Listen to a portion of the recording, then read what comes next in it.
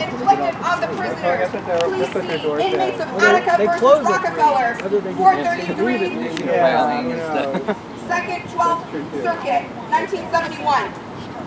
Since Attica, the role of the carceral state of its over 11 million people either in custody, on parole, or some other form of supervised release or group becomes clearer as to the true nature of the prison under capitalism.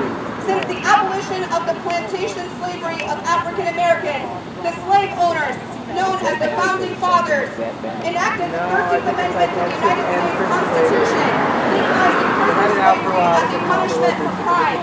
It became the new Jim Crow of mass incarceration in the age of colorblindness, as Michelle Alexander eloquently exposed in her book, The New Jim Crow, Mass Incarceration in the Age of Colorblindness, 2011, The New York Press, a book that has fueled a new revolutionary democratic awakening of America's racial caste system in the hands of the U.S. oligarchic families such as the Rockefellers, DuPonts, Morgans, Hearsts, of the 1% through class inheritance as in colonial war crimes, own and control the means of economic production and distribution of the capitalist ruling class. Prisons have become big business over massive prison construction, supermax control units, and prison industries, such as the furniture that you sell here. The prison industrial complex is now a massive conglomerate of agribusiness, garment and textile factories, and other prison industries in a $2 billion a year industry sustained by sheer forced prison slave labor. In Texas, the prison Texas Correctional Industries is a massive industry that produces products from soap to garments, textiles, mattresses, blankets, writing tablets, poultry, cattle beef products, wine, sugar cane syrup, among other products for sale to other state institutions and corporations, all produced by prison slave labor. Prisoners receive no compensation. That is the same short thing earlier. But then, for their labor, and if they refuse to work, they are brutalized with the omnipotent power of the fascist, totalitarian state until they submit. The Texas prison then turns around and sells a lot of these products, including other defective products such as Swintech typewriters. It's interesting because it almost like does this funny thing. This commemoration is being typed with, manufactured and assembled in China, Taiwan, Indonesia, and other foreign countries, and sold to prisoners at exorbitant prices. You know, it's like these two people were like from the same Texas prisons household. and its Texas Correctional Industries have become the cookie jar of established politicians, their lobby groups, and the prison industrial complex. Prison slave products infuse the capitalist trade and monopolistic industry with super profits. They all steal, setting up front corporations used to launder money, including taxpayer monies, under the fictitious law and order rhetoric coming from reactionary, racist, foul-mouthed mongerers like the Republican presidential candidate Donald Trump, the darling of the extremist right-wing ultra-conservative movement. These capitalist bureaucratic class enrich themselves at the behest of mass incarceration and forced prison slave labor, a culture of what prisons in America are. These barbarians and their racketeering influence and corrupt prison enterprises and industries must be exposed for what they truly are and their true class, corporate capitalist interests they represent. On this September 9th through 13th, 2016, we call on all prisoners in America's prison houses and all other outside justice and freedom-loving persons to commemorate and honor the heroic Attica prison rebels and martyrs in a strong national showing of prisoner solidarity. We call on all prison abolitionists, prisoner support, revolutionary anarchists, left-wing, civil, constitutional, and human rights prisoner advocacy groups to coalesce to form the National Prisoner Solidarity Emergency Response Network, to hold forums, teach-in, protest marches, to force companies and corporations who do business with the Texas prison and its Texas correctional industries to divest, and to support the building of the National Prisoner Movement for Human Rights, for the ultimate abolition of all capitalist for-profit prisons, to struggle to wrestle political power from the hands of our of our oppressors, to dismantle capitalism's wage theft slavery, economic system, transfer oligarchy class power to the poor, to the people, to the oppressed, who have always produced all social wealth by their blood, sweat, tears, and lives. Long live the memory of the Attica Prison Rebellion. Long live the memory of the Attica Prison Rebellion. Long live the memory of the Attica Prison Rebellion. Long live the Attica Prison Rebellion. Long live the memory of the Attica Prison Rebellion. Long live the memory of the Attica Prison Rebellion. Long live the memory of the Attica Prison Rebellion. Long live the memory of the Attica Prison Rebellion. Long live the Attica Prison uprising martyrs. Long live the Attica Prison uprising martyrs. Long live the Attica Prison uprising martyrs. Long live the Attica Prison uprising martyrs. All right, that one just rolls off the tongue. Movement for human rights. Support the National Prisoner Movement for human rights. Support the National Prisoner Movement for human rights. 1823. Come by. Another unit. Called Correctional. 4441. For-profit prisons. Abolish all capitalist for-profit prisons. Dismantle wage theft slavery under capitalism. 7 years ago. It's almost 3 o'clock. It's dismantle wage theft slavery under capitalism. that time. All power to the people. All power to the people. All power to the oppressed. All power to the oppressed. Hasta la victoria siempre. Hasta la victoria siempre. Viva la revolución proletaria. Venceremos. From Chinacli, Albro, Luna Hernandez. From the Napa Alpha exterminating sea. Buried alive after 14 years of solitary confinement. Please write to him.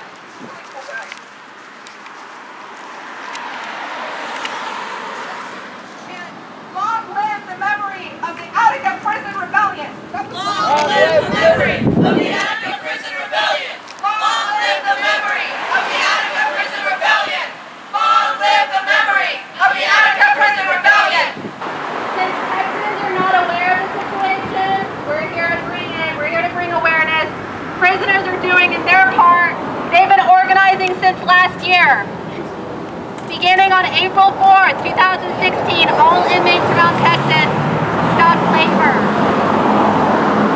And how much did that cost you guys? Okay, so tell me what's going on, dude. So we're out here at the TCI distribution and local headquarters. TCI is the Texas Correctional Industries.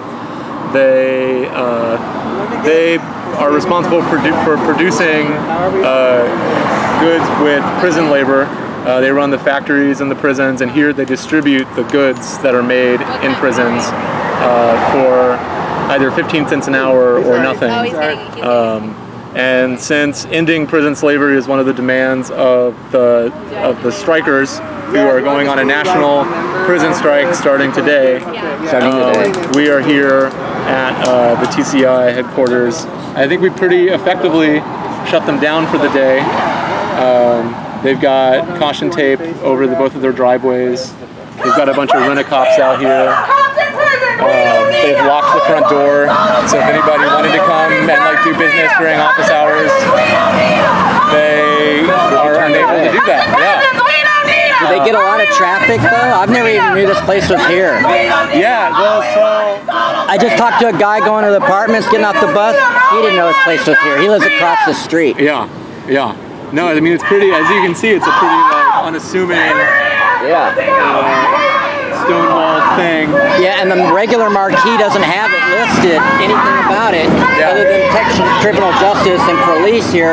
They have their own marquee that you have to look at to see that it's... Exactly. Yeah. And they make park furniture? What all they making?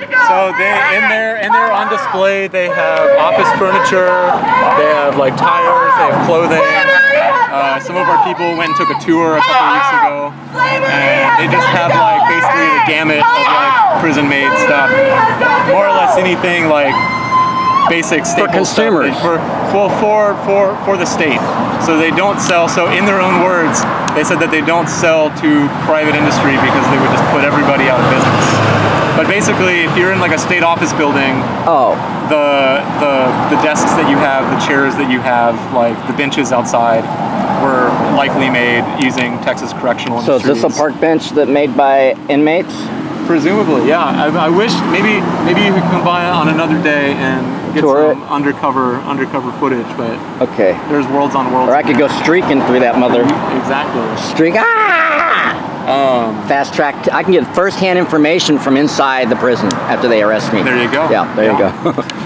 So the prison strike starts. We don't know if they're going to retaliate. If the wardens are going to retaliate, and the board of justice or criminal, whatever the hell. If the board of prisons, there's multiples. Are they going to like put them on a forced hunger strike as well? Are they going to starve them for not working? Well, so one of the demands that we have, right, is no retaliation against anybody participating. After the last wave of strikes in April and May in Texas, we did see some pretty heavy-handed retaliation, which looked like preemptive lockdowns. So in order to say that there wasn't a strike, they locked down the facility the day of or the day before it was announced that they were going to do it. And basically just like kept everybody in their rooms, like took away like communication privileges, like all of that. Didn't they also not feed them? Some of them like fed them like pretty crappy rations, or like individuals I think have been like have had their food withdrawn. So they get when you're hungry, you get what? You get tired. You get tired. You slow down. You're thinking. They've moved people around. It's a form of psychological warfare to break people. If you watch Cool Hand Luke. Yeah, that was just on at a bar that I was at the other day, and I was watching them dig the ditch, and then the warden came back and get said, your dirt out of other boss man's yard. In the boss man's ditch? Yeah, you know? Even in the rain. And he said, "I don't know." They're just trying to break them. Yeah. No, it was a pretty intense. Yeah, back in May, we got a report from a family member of one man who had resisted a shakedown. The field work had been canceled because of the rain, and so instead of field work,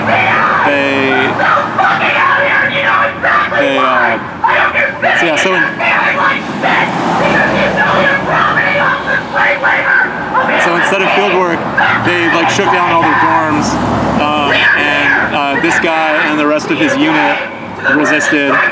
She might be crazier than me.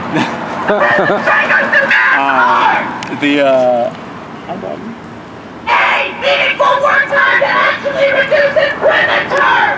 B, an oversight committee for TDCJ. C, right to an attorney on habeas filings. D, abolishing the $100 medical copay system. I think you might have better exposure if you had some people on that side of the road too. But it's hot. Yeah. Humane living conditions and treatment. I don't know what those guys are. Do you know what those guys are? I don't know how you sleep at night knowing that you profit off of so I think that they're like slavery has got to go! We were guessing that they were rent-a-cops, because we were guessing that they were rent-a-cops because they were like when we moved in. Yeah, we moved in to like deliver the demands, and they like crowded around us, and they were like, "You better leave before the cops show up." Oh, so they're not cops. So they might be. So they might be security prison. Like, you know, like when we were over there, he said he was he was with the Board of County Correctional. So it might be part of the Board of County Correctional cops, but not the APD. So they may not have jurisdiction because it's really APD. They didn't like annex this or anything. This is their property. I mean, this is Austin's jurisdiction. And unless we're at a prison, I don't think those guys have real jurisdiction. Yeah, I didn't get to see like what their insignias look like, but they're just like... They look serious though. They don't look like rent-a-pigs. They look like ex-military, like state-sponsored police force. And they were shying away from my camera really fast. They're all in non-tax exempt vehicles. A couple of them look like personal vehicles. But there's a couple of them over there that look like state vehicles, but they don't have exempt plates, so it could be some kind of unmarked deal. They can bullshit you, but if they know you're going to stand for your rights, I basically told them, y'all can arrest me or do whatever. I think it's going to be up to the judges whether the First Amendment overrules your little thing going on, and they're like, all right. You know, yeah. They didn't tell me all right. They told each other. The commander or whatever tells the other ones. But yeah.